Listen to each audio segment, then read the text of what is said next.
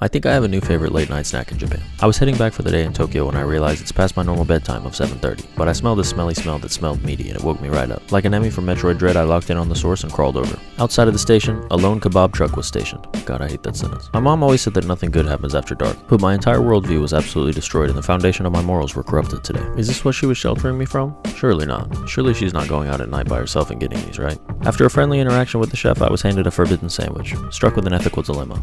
If nothing good happens after dark, this should be laced with something crazy, right? And I'll wake up inside of a crane game in rural Tokyo with my wallet missing. Or worse, maybe the meat is dry. On my first bite, I realized that this was delicious and my mom had no idea what the heck she was talking about and I'm never gonna listen to her again. I'm not sure if it was because I was starving, but this is a class act kebab, and it was filled to the brim with meat, which isn't too uncommon, but this is filled to the brim's brim. And if my mom finds out what I've been doing late at night in Tokyo, because you guys went and tattled on me, I can soften the blow a little bit since there's cabbage in here, so this is definitely a healthy meal.